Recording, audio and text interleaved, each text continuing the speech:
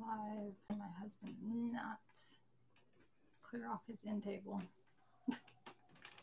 No one's here. Oh, hi. People are here. I'm talking to myself. I'm like, oh, my husband didn't clean off his end table like I asked him to do. So, hi, guys. I just got home from work. Hi, Sarah. Hi, Doug. Hi, Kyle. Thank you for posting everything for me. Hi, Hugh. Hi, Ashley. I told you guys it was going to be a no makeup flannel shirt type of live. And it is what it is. I have my, not a cocktail, but a protein shake because I didn't have time to eat. So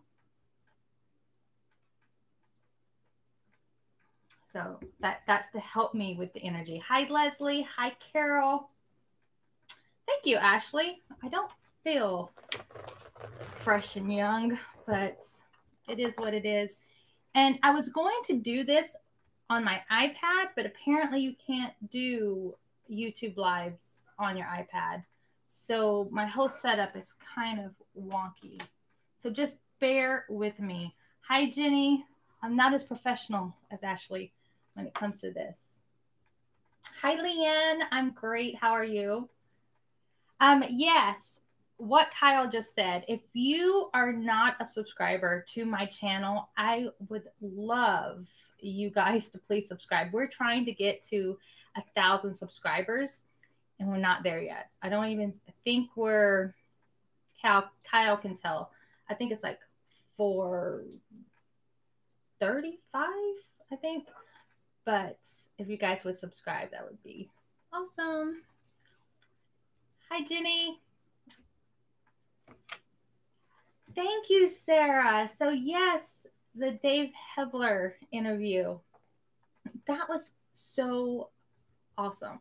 I want to talk a little bit about some of the shows we've done. And that was one of the episodes that I wanted to talk about with Dave Hebler.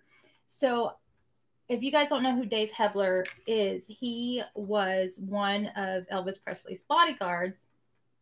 And he was fired in 1976 along with Sonny West and Red West. And he was also one of the contributors to Elvis What Happened. So that being said, I did not know, like I didn't know him. So I didn't know how he was going to be. I didn't know what his personality was. So I was a little nervous and probably intimidated.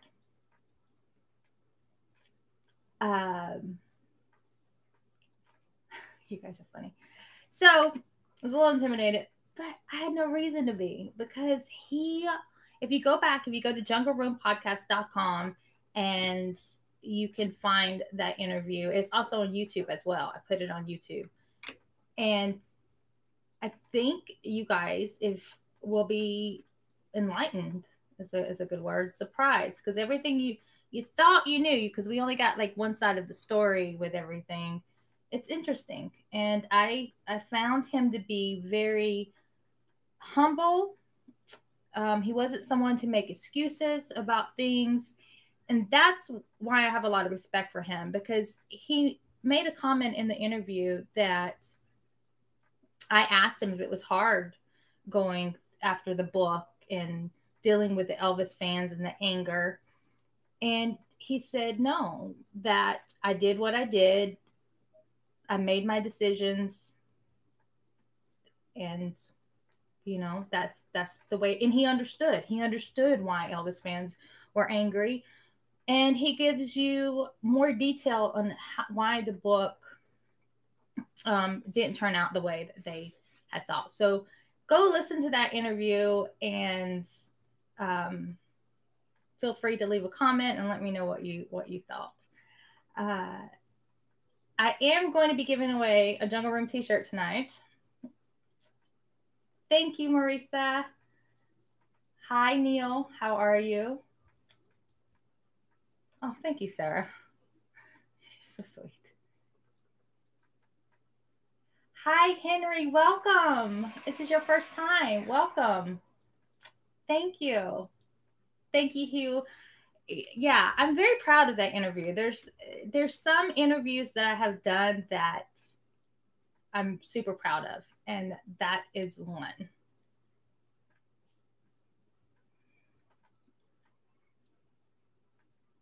Okay, so Jenny just said the number one interview I want you to get now is Joan Esposito Kardashian. The problem is she's still good friends with Priscilla, and like Patsy Presley, she probably won't talk. You know, I have I agree with you. She probably won't, but I would love to talk to her. Uh, I think she has some stories that we probably have not heard. I'm turning off my iPad. But I would love to talk to her. I would also like to talk to Judy West and Pat West. I think they're both still alive, and I would love to talk to them.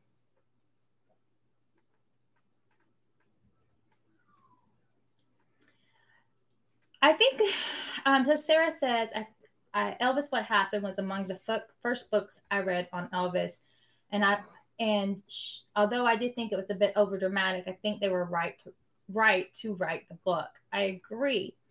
The book that was published was not the book that they had envisioned and they helped with. It left out so much, and all they it did it was dramatized and it was sensationalized, and they were not happy with the book at all. Yeah. Okay. So I don't know. You guys are a lot of you are new, but I would encourage you to check out our past podcast, our episode with the Life and Laughs guys, Johnny and Elias. I've done some great interviews. I've had some great shows, but this show this past week has to be the funniest. And I laughed so hard that night my jaw was sore from laughing so hard. It it was hours talking to those guys, and the editing took me 26 hours to get everything because we would go on tangents and go off on different things, and some of it cannot be aired because liability and all that. But they're a lot of fun. So I want you guys to check out the Life and Laughs podcast. You can find them on any platform that you hear your podcast. The Life and Laughs podcast with Johnny Sanchez and Elias Israel. Israel, I think that's how you say his radio name.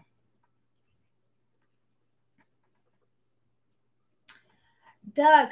Okay, so Doug says Pat West and Red was writing a book about Elvis when he passed. So they were writing another book? I didn't know that. Hmm, interesting. Maybe I did. Maybe I thought it was more recent. I didn't realize it was in the 70s. Hugh, right? Those guys crack me up. I love them. I said this to them. It didn't make it on the show, but I did say it, and I want to say it here live. Those guys are going to be huge. They they're going to be really big, and you heard it here from me. They're going to be really big. What question would I ask Priscilla? I have so many. I want to know how many fake eyelashes does she really wear? Because I've heard 5 to 7 pairs, and I want to know how that worked, how she could see in the 60s. I know, probably not the question you would want me to ask, but that's probably what I would ask. Also, can you guys hear me okay? Because I have my window open and it's raining and I have magpies. So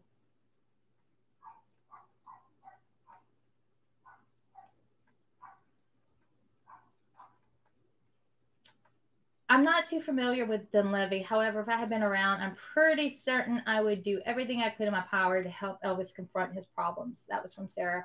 I feel like the guys did, though. That's my opinion.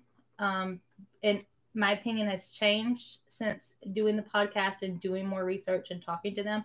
I do have a different outlook. I do believe that the guys, not all of them, but the good majority of them loved and cared for this man. And I do believe that they tried, just like the women tried.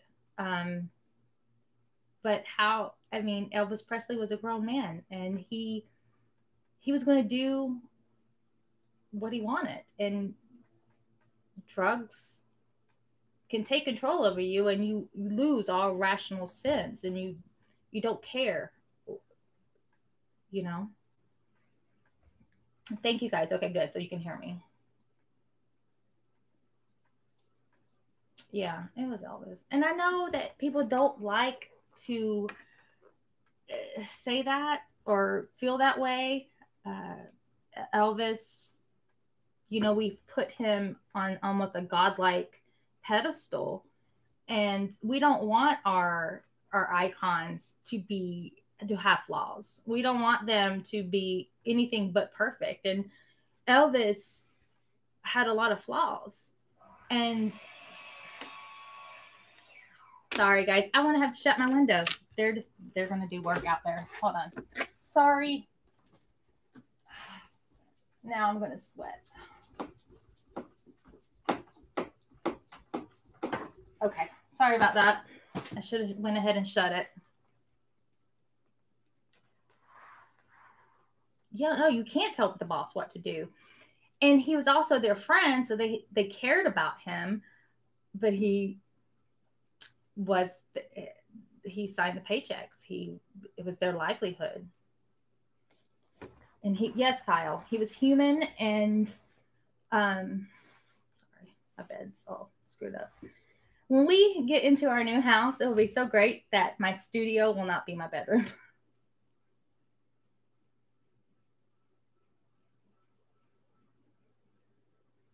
Well, Sarah, Dave, Sonny, and Red didn't really walk away. They were fired. So, and Elvis would not talk to them.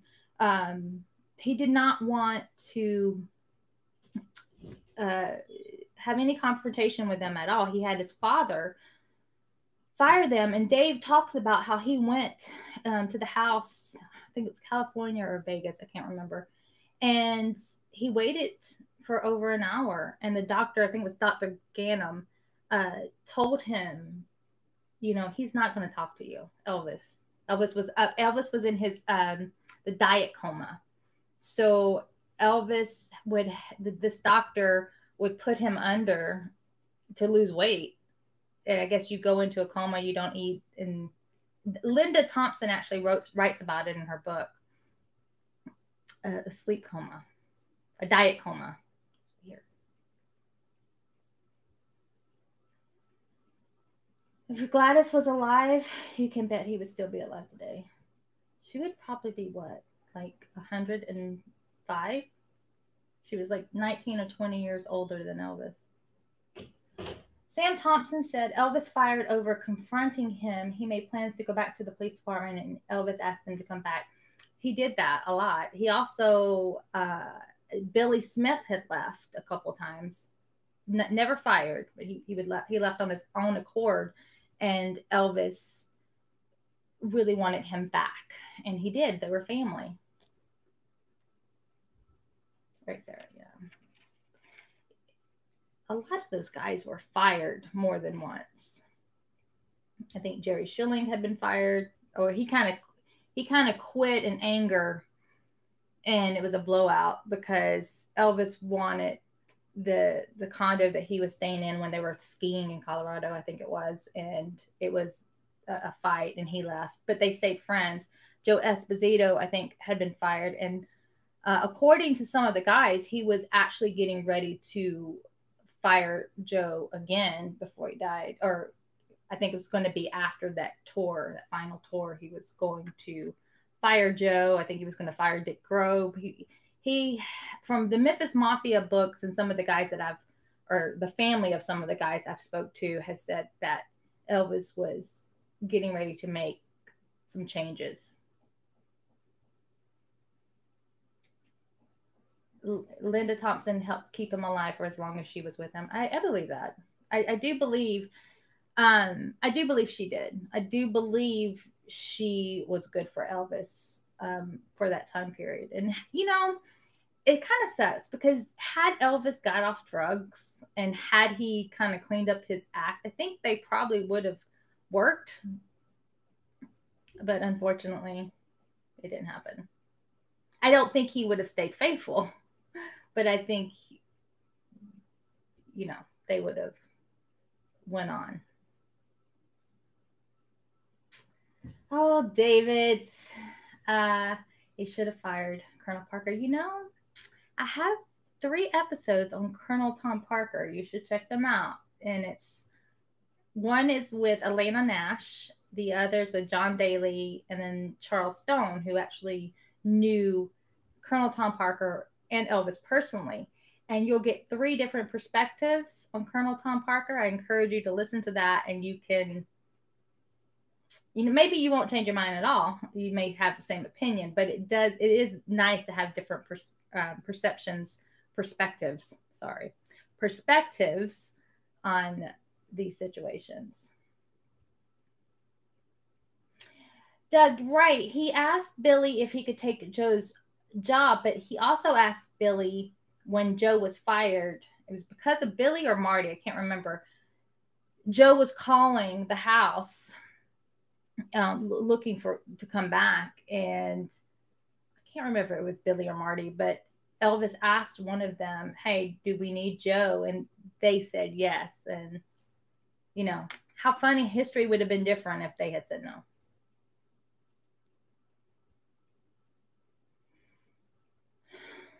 I'm sorry, Sarah. I don't want to read that out loud. But my heart goes out to you, and I totally understand. Oh yeah, he was seeing Linda and Sheila at the same time, and there was not Brandy Pennington, Ann Pennington, right? Ann Pennington, and then there was the young lady who died. There's a picture. I think Ashley has it in one of her videos, or it's a Spy Guy. There's a picture of her riding behind Elvis on his motorcycle. She's got her arms around his waist, and he was seeing her. There's so many. He saw Sybil Shepherd. I think they dated for a couple months. Right. Okay, Doug, I got you. The colon thing. I've just reread the Memphis Mafia book, and there was a lot of Elvis had an enlarged colon, and it had lost its elasticity. I think that's how you say it, and it was enlarged, and he wouldn't go anywhere without fleet enemas, and he was having problems. Did they not have the capacity in the medical field to fix that in the 70s? I'm still confused on that. Like, is that something that once it happens, you're kind of screwed, or could he have gotten that repaired? Anyone who knows, please let me know. Self-abuse was one of Elvis's worst flaws. I'm not hating on him since we all are human. You know, self-abuse, self-sabotage. Let's talk about that, the self-sabotage. I always wondered, this is just me speculating. I'm not a doctor, I'm not a psychologist. I sometimes wonder if there was some guilt with Elvis in his fame with all this money. He was very generous. He even gave things away when he was a child. And I've always wondered if part of the self-sabotage that he did to himself with relationships, not just with the women, but with his male friends, if it wasn't something as if he was trying to get rid of all the good, of all this fame and fortune. And I wonder if he just didn't feel like he was deserving. And I know that he had made comments at some point in his life many times, why me? Why me? But it really, I find myself going down this rabbit hole when I start thinking about it, this self-sabotage. And he did it constantly.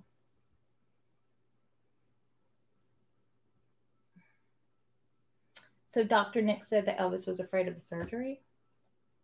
That could possibly be, but I don't know. I think I would have had the surgery. It can't. Yeah.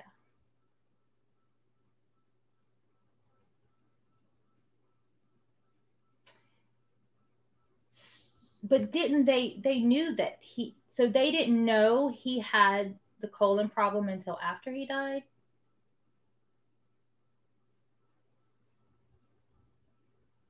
Yeah, self-doubt. It is, I want to go back to the self-sabotage and the self-doubt. You know, you we put these people on these pedestals, and it just breaks my heart to think that this man there he to be so complete and so solid on stage, but in many ways in his personal life and in his head he was broken. And I can see now, I really understand this as a woman. I didn't get it when I was growing up and loving Elvis. I see why women wanted to baby him and they wanted to take care of him. I think he always had that childlike quality. And just like children, he would throw his temper tantrums and he would just blow up just like a child. And I think sometimes those temper tantrums were part of his frustration in not being able to express himself, having the weight of the world on his shoulders, and that he couldn't disappoint. And I feel like he was just stretched too thin with all the responsibilities he had, not just with his music career, but at home with the guys and his dad. And it really just makes my head spin.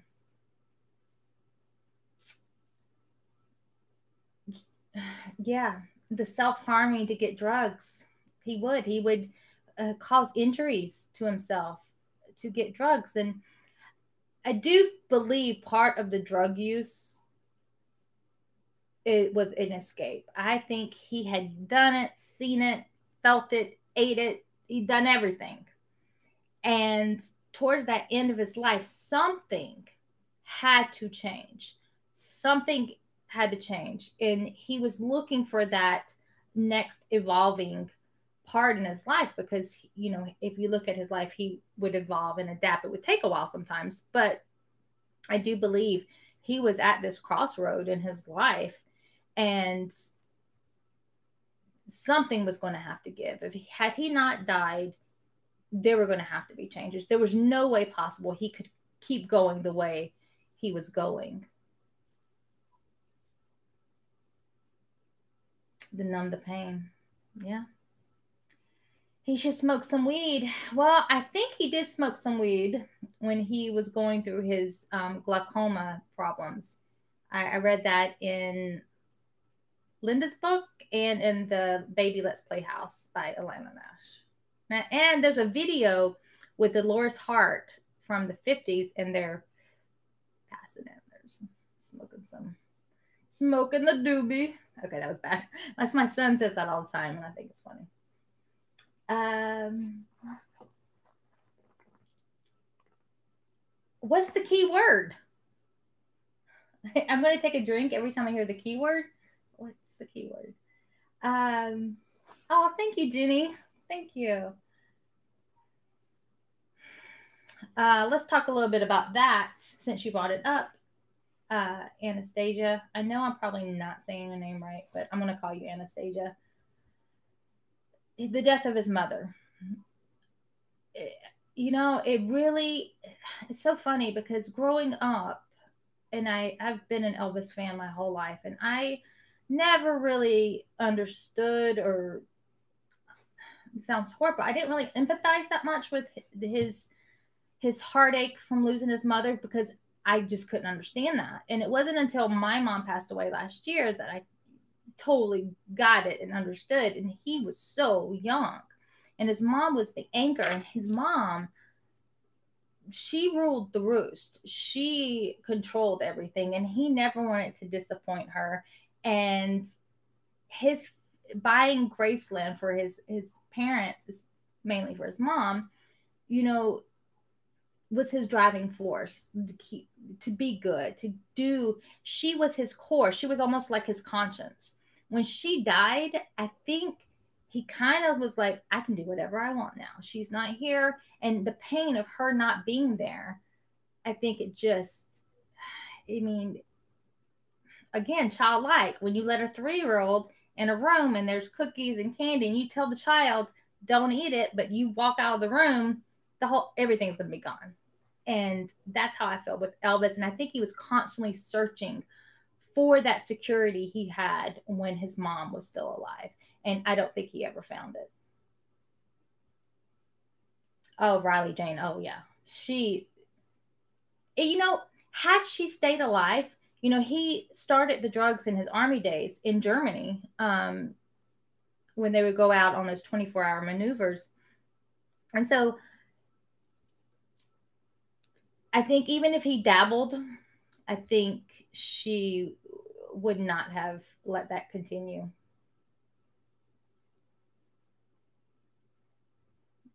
Right, Doug? I agree with you.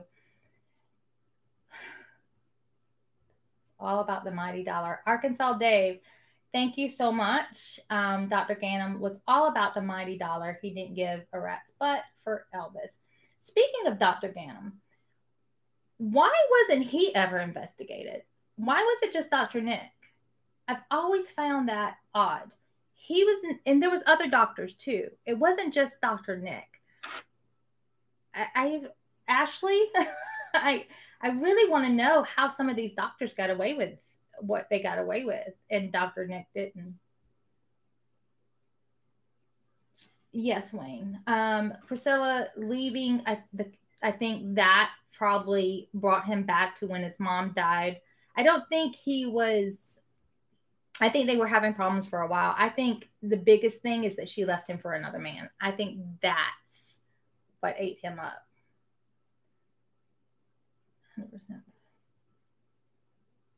100%. That's a John Daly question. Okay, I'll have to ask John. Don't let me forget. As if you're my secretary, and I didn't mean it like that. I do want to know, because I have been, after my Dave Hebler interview, I've read, you guys, you have to read The Elvis Experience by Dave Hebler. So good. I've been doing a lot more research on the guys, not just the core Memphis Mafia, but the ones that came later, the ones that were there early and didn't stay. And Dr. Ganem's name, it just continues to be brought up in some of these interviews and articles. I just don't like it. I don't like how, anyway, I just find it odd that he was never held accountable for his role in the drug prescriptions. Oh, so Jan just pointed out something. She just said that Dr. Ganem gave Elvis a lot of pills under the table, but it couldn't be legally proven. That's it. Mm-hmm. Tom Parker was also investigated. That's right, Hugh. In the 1980 case against him by EPE, he was said to have defrauded Elvis of $8 million in the last 3 years, and he caused Elvis to lose a fortune. There was a lot of wrong. Go back and listen to my episodes on Colonel Tom Parker. I think that was addressed to by Charles Stone, and there was some insight on that. Sarah, as long as it's PG, send it to me. She says she has a video for me. Just have to clarify. As long as it's PG.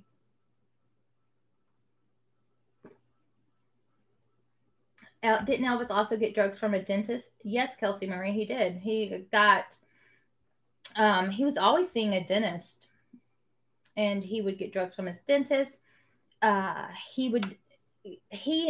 a story where he said a fan scratched his hand and got infected and actually had a scar. But some of the guys said that he did it to himself and aggravated it and kept picking at it to make it infected so he could go get drugs for it. Yes, water. Ashley, this is my dinner. My dinner is my protein shake. I haven't had time to eat today, so sorry. I know. It's cocktail hour, and I'm drinking a protein shake and water. I know. My reputation as the party person has just dwindled. Ooh, water. Says the girl that drinks Crystal Light. I'm hungry. I know.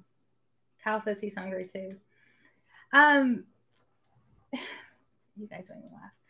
Colonel Parker would call down while Elvis was performing at the Hilton and say $10,000 on 26 black on the roulette wheel, and not even tell Elvis. No wonder he had him work his butt off. I did hear and read a lot about why Elvis had to perform in Vegas later on when he didn't really want to for those long stretches of time, and it was because to help Colonel pay off his gambling debt. So I'm sure there's some truth to that too.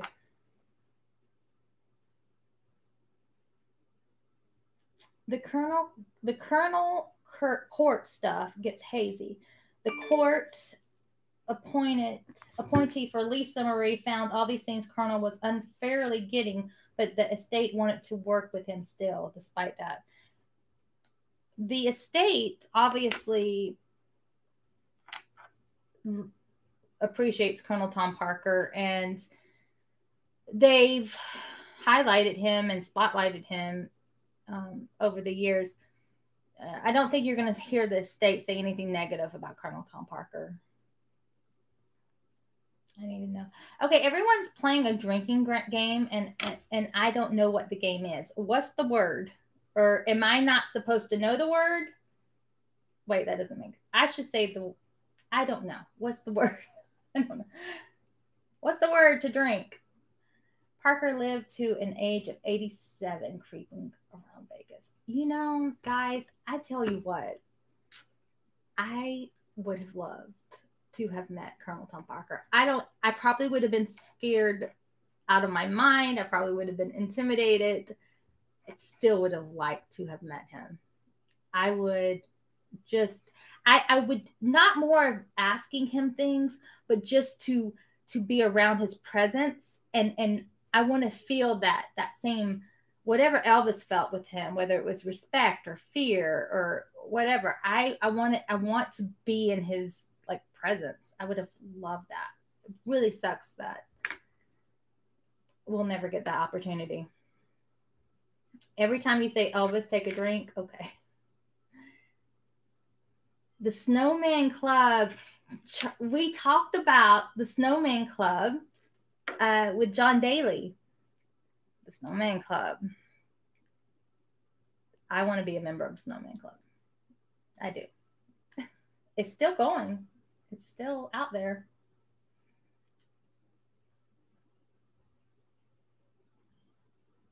Thank you, Arkansas Dave. My interview with Alana Nash. Yeah. And she talks about meeting Colonel Tom Parker, and she talks about being in a vehicle with him, and they're driving, and she was a little scared because she was asking some questions that the Colonel was not happy about her asking, and she talks about that in my interview with her, that she was getting a little scared. And that interview, just the segment on Colonel Tom Parker, is on YouTube. You can check that out.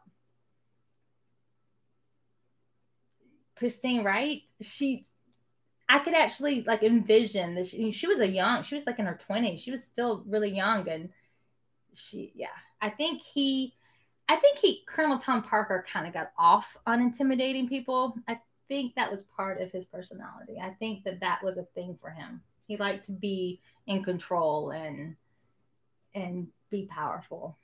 The car ride, yeah. Sarah, yes. So Dodger was a member of the Snowman Club. Dodger was obviously Elvis's grandmother, and she was a member of the Snowman Club. Ashley, really, girl, you're so funny. You are perfection. What is the Snowman Club? Well, I could answer that, but I could also just point you to my interview with John Daly where we talk about it. But I'll give you a brief synopsis. The Snowman Club was a league it was a special club that Colonel Tom Parker started, and it was invite only. You couldn't just say, I want to be in the Snowman Club. You had to be invited in, and it was kind of top secret, and it's kind of cool. John explained it way better than I just did. Is it true that Parker hypnotized people? Well, Sonny West says that it was a joke, that he would pretend to hypnotize people. Other people say that he did. Some people really believe that Colonel Tom Parker hypnotized Elvis before he went on stage. And, who knows? I think he had some powers there. And I think Elvis was receptive to that, because I personally believe you can't be hypnotized unless you want to be. And so maybe they had some mind, I don't know, what's the word? I don't know.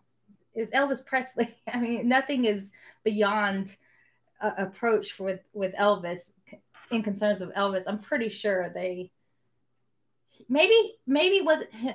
Maybe Colonel Tom Parker didn't hypnotize him in that sense, but maybe the way he talked to Elvis before he went on stage, maybe he gave him, a speech like coaches do before they go out for the team, before they go play.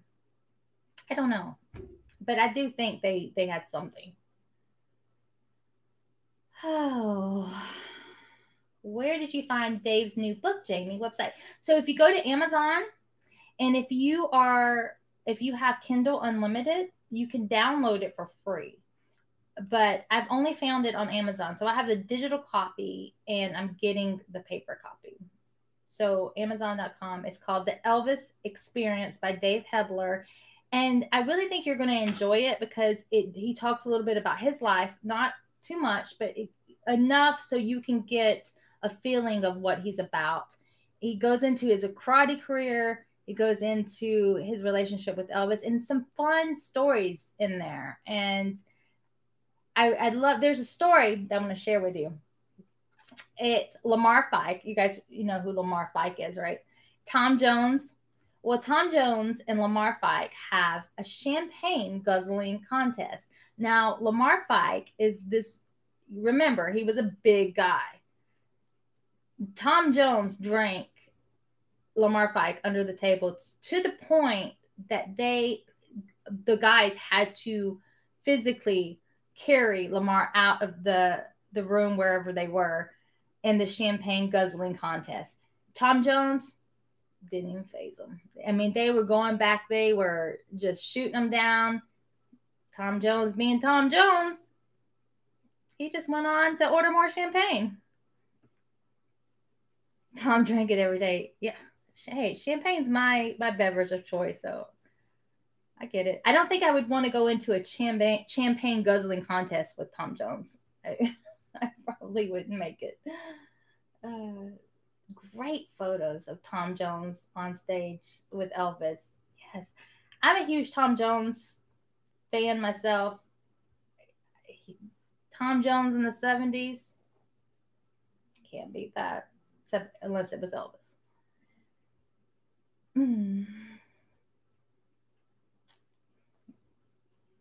Tom Jones has an incredible voice. Yes, he does. Is Tom seeing Priscilla? I doubt it. No. I think they, just like old friends, have had dinner and lunch, but I don't think that they would ever be a couple. I don't see that at all. No. I'm not repeating that, Kirk. Napoleon, you don't drink, smoke, take drugs, or do weed. I don't even sleep more than 4 hours a day. So how many hours do you sleep at night?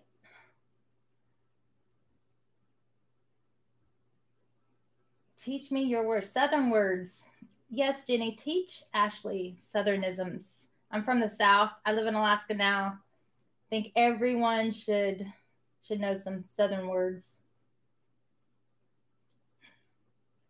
Teach me your words. Speaking of Southerners, I was talking to Joey Smith today. Joey Smith called me, and I was at work, and I called him back in my office, and I shut my office door, and I had about a 10-15 minute conversation with him. He's a grandpa. Dakota Smith, who is an MMA fighter. I'm sure if you guys follow me on social media or listen to my shows, you know that we've had Dakota and Joey on, and Dakota just had a baby. And so that means that Billy and Joe Smith are great grandparents. How cool is that? Buggy. I call a grocery cart buggy still to this day. And I've been in Alaska for 24 years. It's never going to change. But anyway, so yes. So Joe and Billy Smith are great grandparents. That's crazy.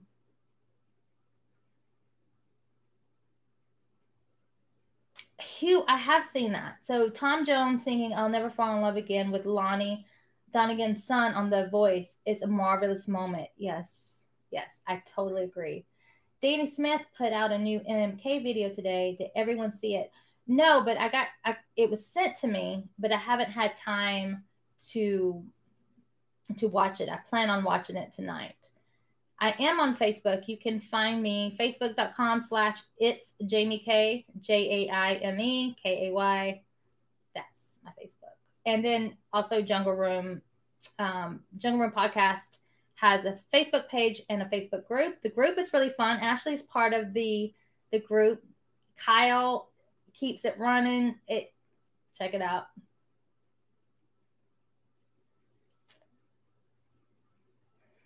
How old is Dakota? Dakota will be 20, so he's 19. He looks like he's 12.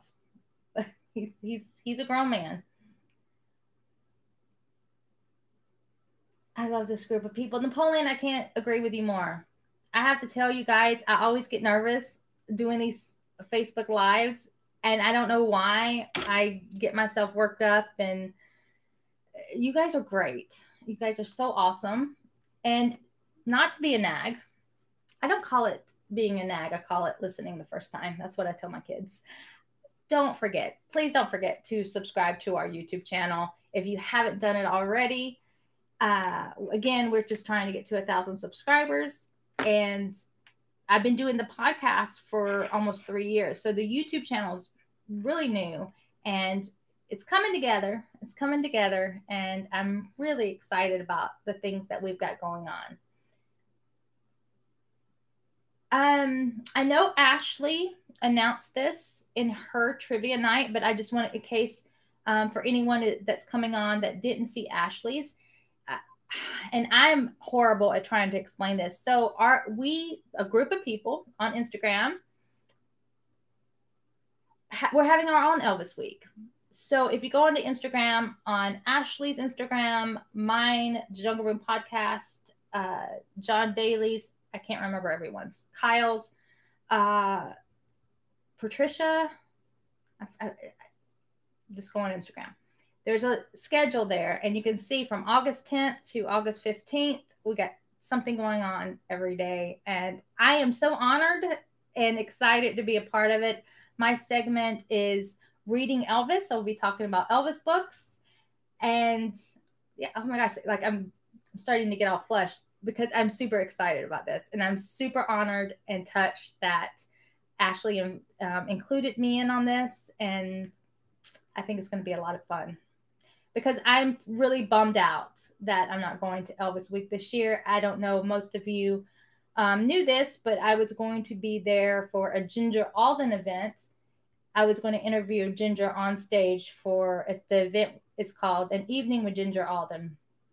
It was postponed until next year, but I also was going to be at John Daly's event for 2 days with a table, and we were going to have a Jungle Room meetup. I was going to get to meet my girl Ashley, the Smith family, the Lacker sisters, John Daly. I'm so bummed. So doing this virtual Elvis week with these fantastic and talented people, it helps the burn. It helps me not get too sad about not being at Elvis week. And that's what we were talking about, Joey Smith and I, today, because he wanted to know if I was still going, and unfortunately, no.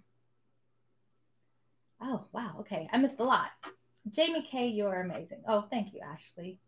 If you think you're going to go over there in the South, you reckon Okay, Southern words. Got it.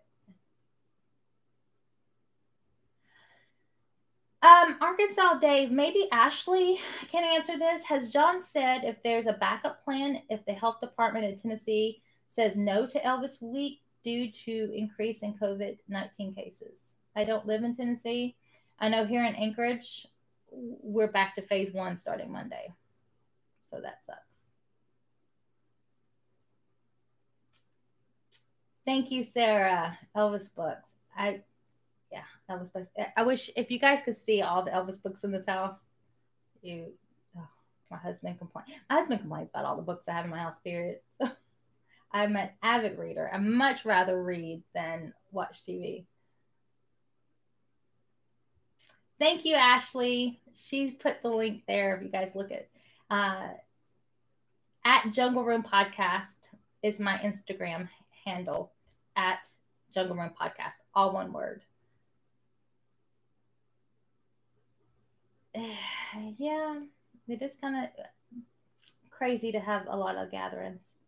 Have you read Elvis in Arkansas by Joe P. Walker? I think that's a book that you and Ashley haven't read. I have not read that. I haven't even heard of that. And it makes me a little sad that I did not know about that book. Elvis in Arkansas. I'll have to Google that. I don't even no, never heard of it, never read it.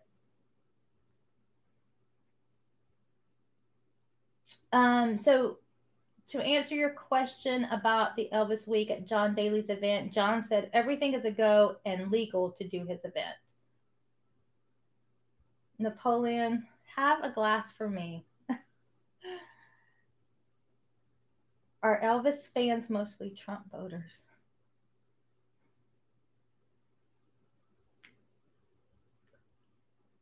Obviously not if they live in Europe or Canada or Australia or anywhere else in America.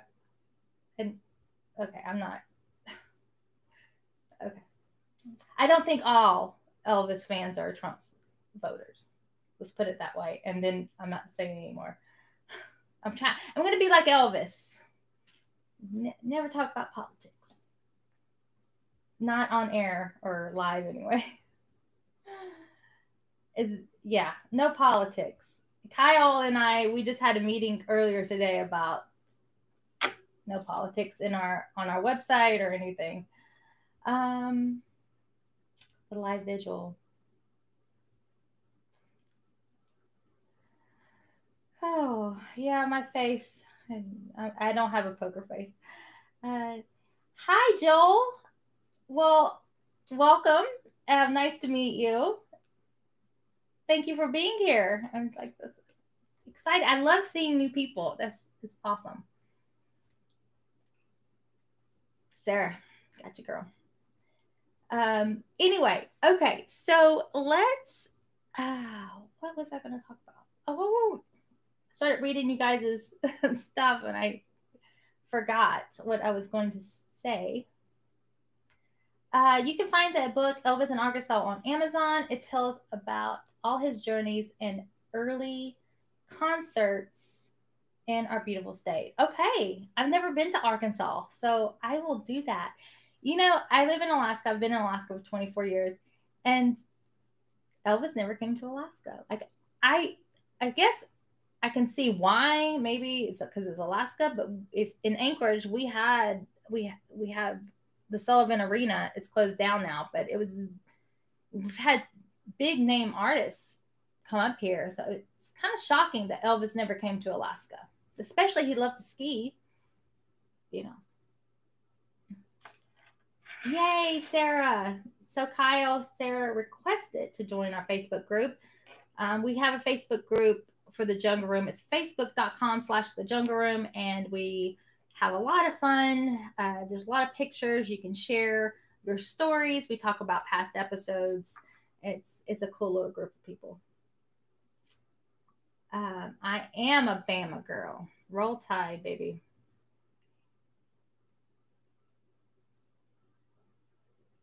I do have the Jungle Room sessions. I have actually the Elvis Presley from Elvis Presley Boulevard, what it was called originally. that belonged to my mom. Do I have it up here? I think I have it. Oh, I do. So this was my mom's album. And if you can see, it even has, I mean, Elvis Presley's signature, but he came on every album. But yeah, there you go. That's cool. Lots of albums. I have been to Phoenix City and Dothan. Well, have you, Doug? Well, if you've been to Phoenix City, you've been to my hometown because I am originally from Phoenix City, Alabama. See how the accent just comes out? The outtake CD is awesome. I have it on my iPad. I have it, the digital outtakes of that. I love Elvis's outtakes in that, especially when he's talking about his grandma. It's cute. Really? Okay, so Hugh just said, did you know the scarf was photoshopped to cover his stomach more on that album cover? Really? Because the scarf is right here. Oh. Yeah. Huh. Interesting. So you learn something new every day. I could see that.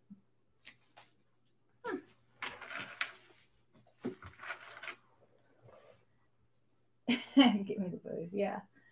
Was there a venue large enough for an Elvis concert in Alaska? Yes, the Sullivan Arena. It's closed now, but it was huge. We've had other stars, but yeah, Elvis could have played here, and it would have sold out. My husband's not here. I think I'm gonna say Sullivan Arena. I don't know how many people, but it's one of those circular stadiums, and it's where we had hockey games and everything under the sun at Sullivan Arena. But they've shut it down like 2 years ago. Kind of sucks. I was thinking about the other day. I was passing the Sullivan Arena, and I was thinking about the spa guy, and I was like, oh man, if Elvis had performed here, I could do a great video on Sullivan Arena.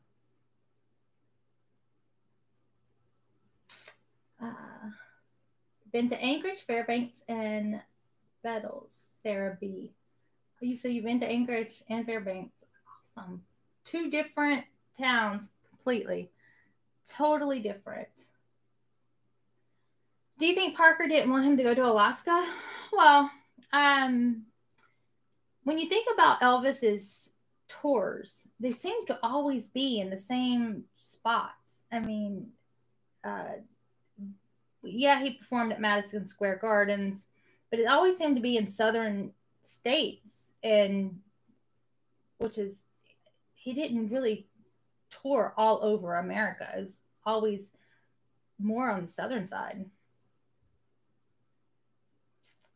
If I could have offered Elvis some advice, what would it be?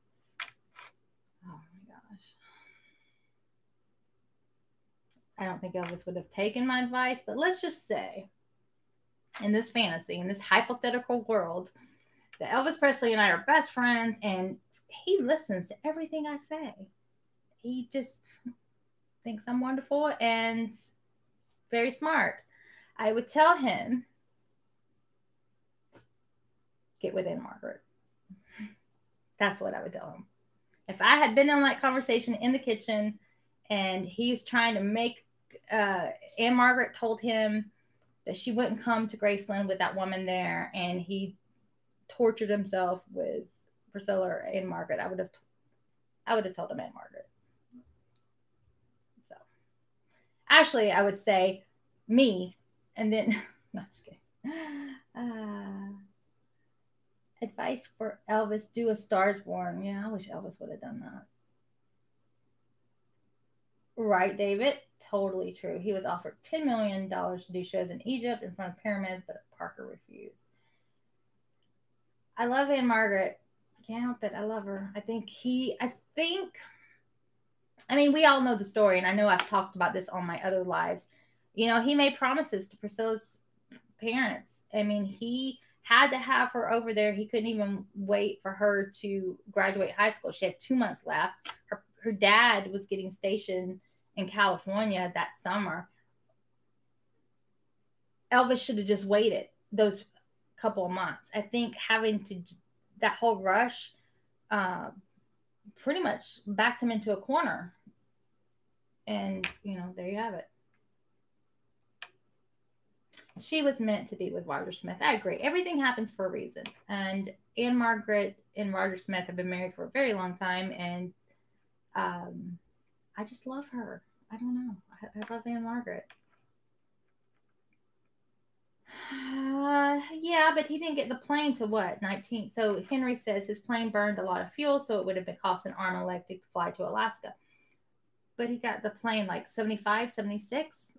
He could have flown the other ways in commercial. Did he fly commercial? I don't know. The whole Priscilla thing, yeah. I don't really want to get into I don't want to get into a lot of Priscilla talk tonight because I just don't feel like it's appropriate right now, especially with everything that family is going through, and it breaks my heart. It's so sad. Anne Margaret is another interview that would be awesome. Yes, but we all know she won't talk about Elvis. And that's why I have so much respect for her. She's not going to give us the details that we want. We want to know everything. I want to know what was he like, everything. I want to know the arguments they had. She's not going to divulge any of that, which good for her, but I want to know. So Neil, Tom Parker was an illegal alien. Listen to my interviews with Charles Stone and John Daly and Alana Nash. We talk about that.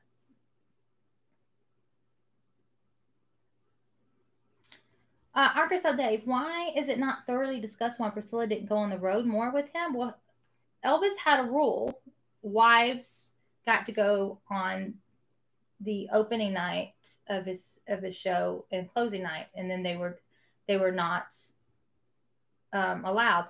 When he was making his movies, when they were living together, he was still messing around. He didn't want, I think one of his things he would say, you don't take a sandwich to a banquet. So he kept Priscilla at home, looking nice and pretty, and then he could go play. All right, yeah. How about Shelley Fabre? Shelley Fabre. So Shelley Fabre has said that she and Elvis never hooked up. She had a boyfriend, and then she married that boyfriend. I feel like they probably had a good relationship, a good working relationship. They had a lot of respect for one another, but they did have chemistry in the movies that they did together. There was a little spark, but then again, I mean, how can you not have a little spark with Elvis Presley? Mary Tyler Moore and Elvis didn't have a spark, but yeah, I see a little spark with those two. What about the new Elvis movie? Will it be good? I'm not so sure. Baz Luhrmann is a bit OTT. I don't know what OTT means in its production. I have no opinion on it because I haven't seen it, and I hope it's great. I'm looking forward to watching it, but I don't feel like we should start having opinions for a movie that's not even completed yet. Any other ladies not attracted to Elvis? Okay. I think maybe because I'm older, I've never been, so I think he was a sexy man, but I've never been one of like fantasizing about being with him or thinking. So maybe I'm not sexually attracted to him, but I've been drawn to Elvis my whole life. I tell the story. Elvis was my imaginary friend growing up. I mean, seriously, I would talk to Elvis Presley when I was a child. He was my friend. It's so weird. And I was 8 months old when he died, so I don't have a sexual attraction to him, actually. So I guess I'm one of those, but I do respect and I do appreciate how magnificent he was on stage and with his songs, music, talent, so unbelievable. And he was a good looking man. I mean, I can appreciate that. Thanks, Sarah. But guys, think about this though. Let's just go back to Anne Margaret for just 1 second. Anne Margaret, Elvis Presley getting married. That would have been, gosh, that would have been something else. Elvis women wanted to sleep with him. Men wanted to be him. I want it. In my fantasies, I'm Elvis's best friend, Anastasia. That's how I think. I think I would be like the pal, and he would just listen to me. I would give him great career advice, relationship advice. It would be great.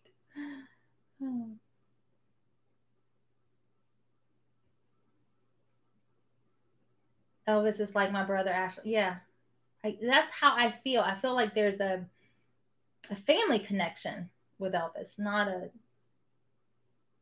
a lust.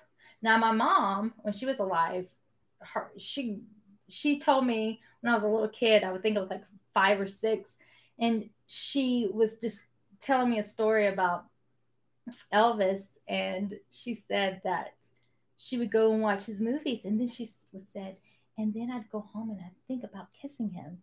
And I remember being like 5 or 6 years old, and I was like, gross. His kindness and generosity was amazing. Yes. Let's all go get in a time machine. I agree, Kyle. Let's do it. All right, you guys. Well, we've been on for almost over an hour.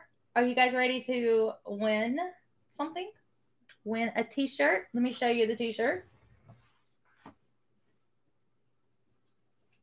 So, this is the Jungle Room podcast t-shirt, the Jungle Room rock vinyl and eyeliner, and Elvis-inspired podcast. I have these shirts in red, yellow, white, blue, and pink. So, and I am going to give away to one of you right now.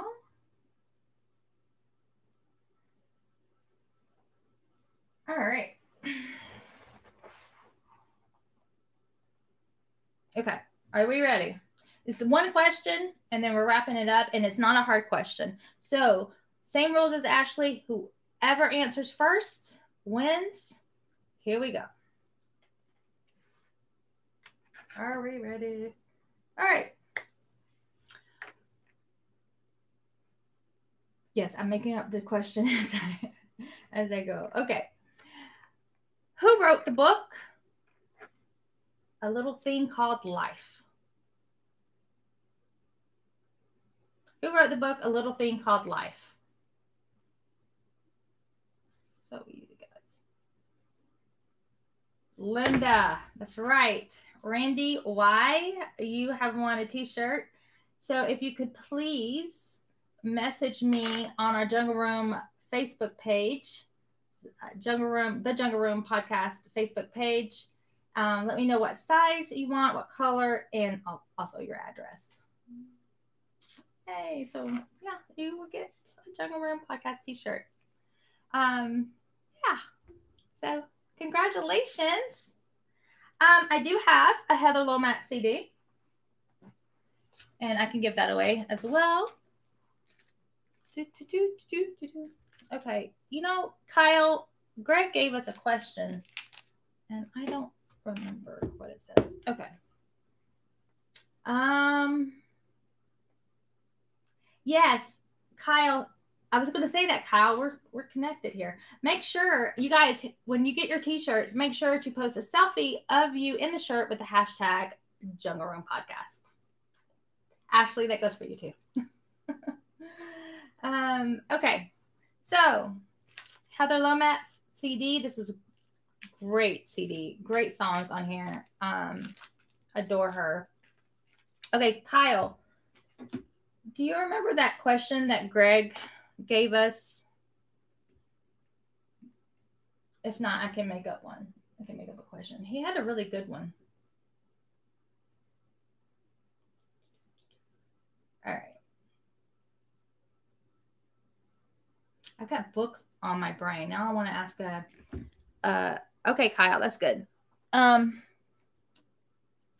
don't want to ask another book question. Okay. Heather. Oh, shoot. What can I ask? All right.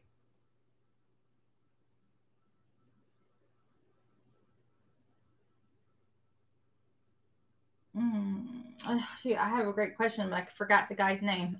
I'm trying to think of something that we've talked about tonight that I can ask again. How about this?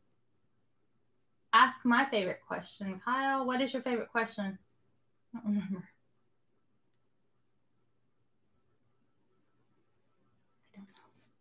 I don't know what your favorite question is, Kyle.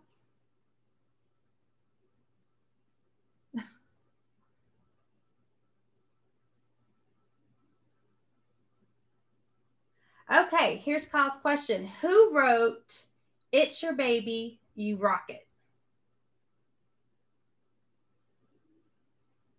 Whoever answers first. Kyle, you'll have to be the judge here.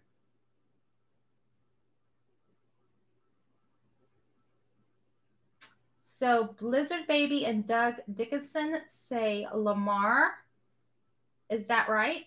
Blizzard Baby. Blizzard Baby, you won Heather Lomax's CD.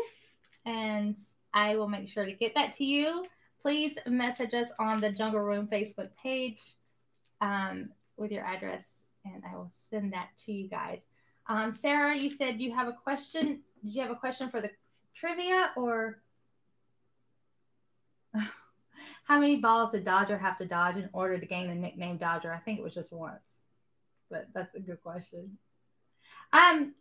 We can get ready to wrap up unless you guys have questions for me. If you do, I will answer anything and everything. If you have something you want to ask me.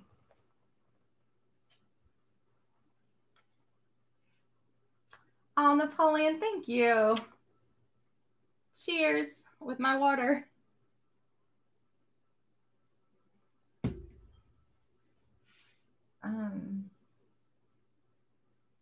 When is your Selena podcast happening?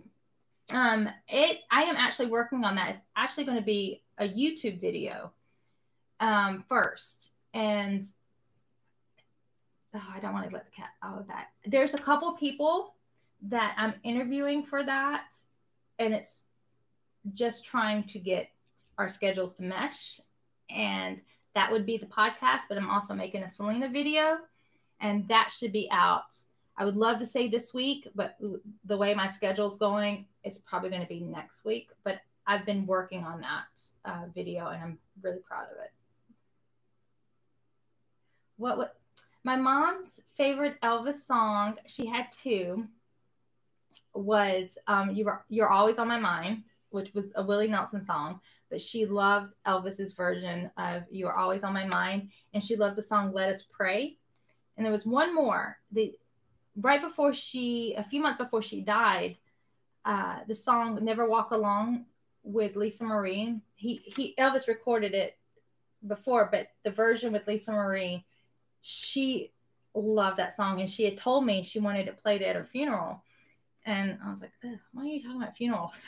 But we did play it at her funeral. And now, every time I hear it, I cry. Jamie, have you been to any of the locations in Alabama where Elvis had concerts? Montgomery, Mobile, Birmingham. Yes, to all three. Jamie K, what's upcoming on the Jungle Room this week? We have Julian Grant. He is another lifelong Elvis fan, but he has some great stories. It's going to be on YouTube Monday. It'll be on YouTube on Monday, and then it'll be on the podcast on Wednesday. And then next week, I have Kyle is not going to like this, but I have my brother and my cousin, my Puerto Rican cousin Rafael from New York, and my brother from Alabama. They will be on the show with Mike and I. And we're actually going to have a conversation about Buddy Holly and Richie Valens, their career, and also the day that they died in the plane crash. So that is going to be not this week, but next week. Oh, this movie sounds. Jamie, what is your least favorite Elvis song? You know, I'm probably going to get some hate for this. I really don't. I do not like his version of Bridge Over Troubled Water. I just don't like it. So that's it. If you could see Elvis live, when and where? Vegas, 1971, 1972 Elvis. That's the Elvis. I would love to see Elvis in Vegas in those early 70s. Oh my God. Yeah. When he still had that fire because he had been making those movies for so long and getting back out there. Yeah. If Jamie, did you yet to find out the story of how I Priscilla being the maid of honor in Sunny West's wedding? No, Wayne, I haven't. Good memory, but I so want to know how Priscilla became the maid of honor in Sunny and Judy's wedding, because in Sunny West's book, he says it's a story, long story of how she became the maid of honor, as if she wasn't really asked, but he doesn't offer any details. I really want to know because I'm nosy. What was your favorite Elvis jumpsuit? Oh, my favorite jumpsuit is that little silk. I don't know if it's silk or not, but that white jumpsuit that he sings in Vegas, Suspicious Minds. I know it's not one of his bedazzled, but God, he looks so good in that suit. And it's something I would wear. Maybe that's why I like it. Sarah, I'm ignoring you, Sarah. I like the American Eagle suit. Yes. The day the music died. That's right. Oh, I think we're going to be a little emotional when we do that episode because my brother and I, Buddy Holly and Richie Valens was also two of my mom's favorite artists. And La Bamba, that movie, when it came out in the 80s, I remember as a little kid, my mom taking us to see that movie. And I remember there's a sex scene in the movie with his brother and his wife. There's some scenes in there. And I remember her covering our eyes and looking.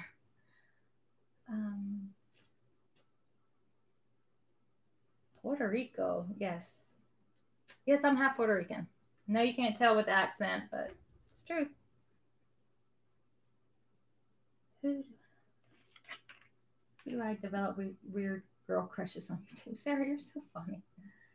Ashley maybe knows since she did top-notch research about the church where Sonny was married on Spy Guy Video. I've asked Ashley. Seems like no one knows. I asked Ashley that question before I even asked you guys.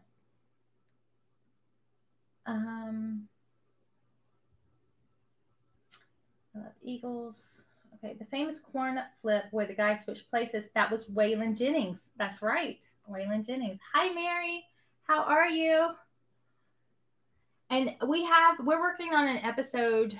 It's probably going to be like another month or two because I'm still doing the research on Waylon Jennings. He's another one that I love.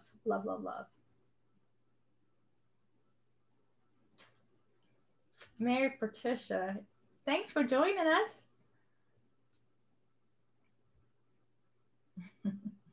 What's your favorite Elvis choice of food? Yeah, I know this sounds cliche, but I ate it growing up, and it's peanut butter and banana sandwiches. Now, we didn't eat it like a grilled cheese the way he did. I guess Linda Thompson writes in her book, stick of butter, and Joe Smith has a video on MMK where she shows how to make it. We didn't eat it like that. We would mix the banana and peanut butter together and stir it, and then you would spread it on the bread. But I don't eat. I have celiac, so I can't eat bread or anything gluten. But you guys don't probably think I'm gross. But I take a bowl of peanut butter and bananas, and I mix it up, and I eat it with a spoon. So.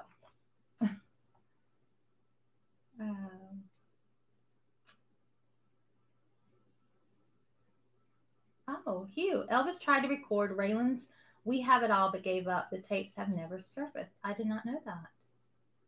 Huh. Blizzard, baby, right? They're so good. Like peanut butter and banana. So good. So good. You know, I need to try it. I'll have to use gluten-free bread, though.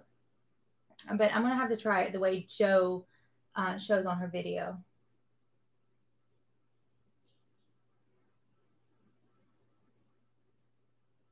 Okay, you guys. All right. Well, this was fun. I have to tell you guys, you really have cheered me up because I've had a really stressful work week last 2 weeks.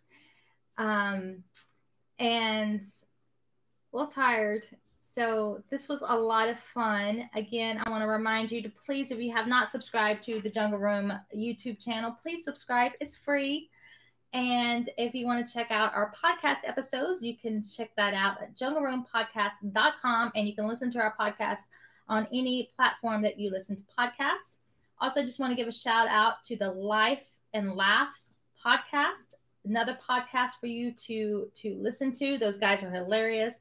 They have an Elvis series going on right now that's extremely great. They've also interviewed Dave Hebler, Tish, Elvis's nurse, also Dakota as well.